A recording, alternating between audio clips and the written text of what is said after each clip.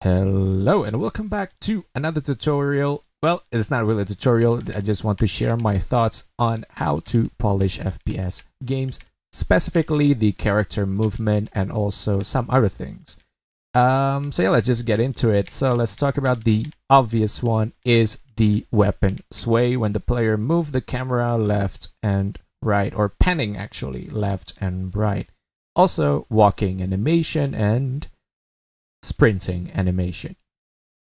So right, let's talk a little bit about principle. I think I don't really like an excessive use of like screen sway or screen shake or whatnot, so I try to keep everything minimum because I'm actually like sensitive towards motion sickness, and maybe if some FPS game enable like a setting for that, it would be nice. But yeah, again, it's all I think preferential. Oh my god, English is hard, yeah. Preferential. So is that even a word? I think it's all depends on your preference. And so yeah, I think that's a better wording. And yeah, so let's just take a look at how it works inside the engine. Character. All right, here we go. So basically it's just in character, or it's a model animation. It's not even a model animation. It's just the model like moving in the 3D space and rotating in 3D space. It's not really like a character animation. That's what I'm trying to say. So of course I have every single animation for every single action, and also I already assigned it or already created a node tree for that, and this is the structure.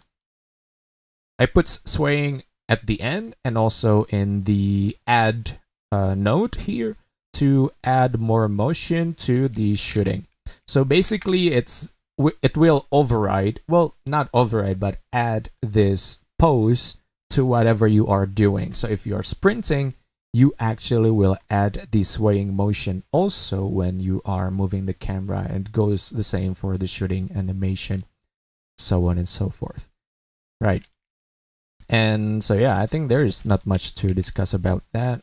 I guess if you are having a character model, then it will have a different approach. So maybe it's not gonna be able to be done inside the game engine or inside the engine. And the next part is gun clipping. So gun clipping basically is, so for example, when you just imported some weapon, you haven't changed any settings, and then you encounter this problem where the gun is like sticking through or pushing through a mesh that it shouldn't have. So there are some solutions to that, and the easiest one I think is just set the scale of the gun as small as needed.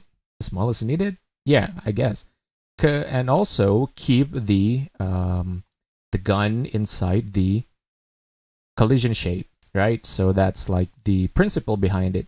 As long as it's shown correctly on the camera, I don't think it matters like how big is the gun, unless you are, again, if you are using character model, then you need a different approach. But this one is the simplest one. I'm not gonna talk about the more complicated one because it's too complicated. And the last one, someone actually asked on my older video asking about how do I make the enemy flash when I hit them.